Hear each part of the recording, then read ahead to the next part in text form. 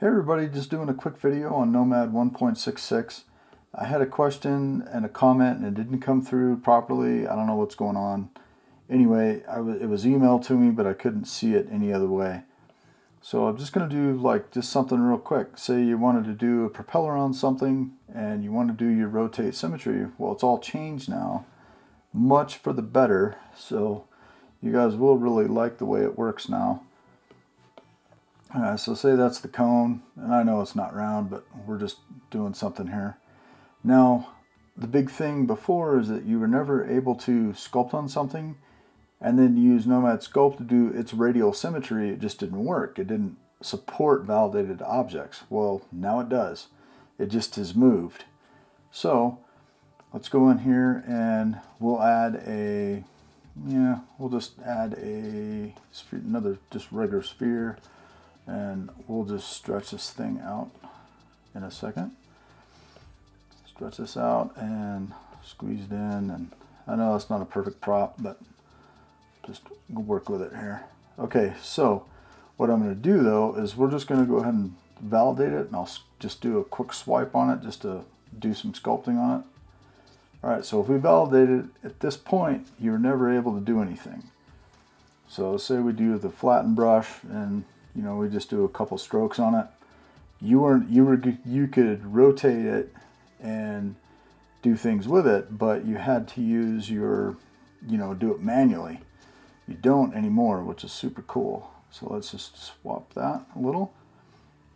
Now, to do all the rotate is in here in the add menu, and it's in this repeaters menu. All right.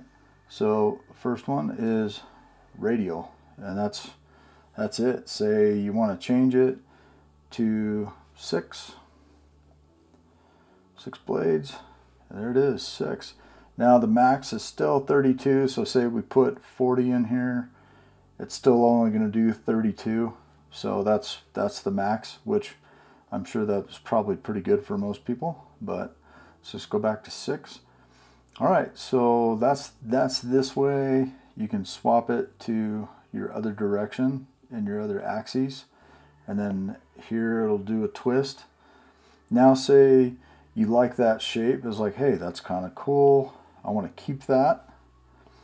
Well, you can do that as well, because you notice your radial repeater is attached to that sphere now.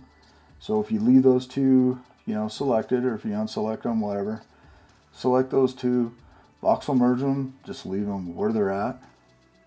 Now you have that object, and now you want to add another repeater, hit radial again, and now you can do it again. Now you're like, that's kind of cool, but I want to do a pattern of that. Easy enough. You could grab all of these, and I'm not sure because I haven't played with this, but let's see. I think if we do that, we grab them all. Now it's all one thing. You can add a array. And now you can change your count of where you're at. So depending on which direction you go, say we'll do 4. Now you have an array going down all of a sudden, which is amazing and super cool. And say we do this 2. And now it's too thick.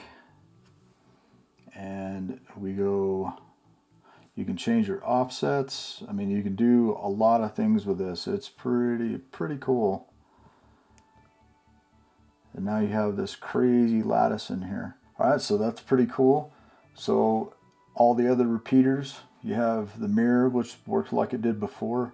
Your radial, I just showed you. The array, the curve's a little different. I haven't really played with that much, so I'll work with that a little bit and do another video later.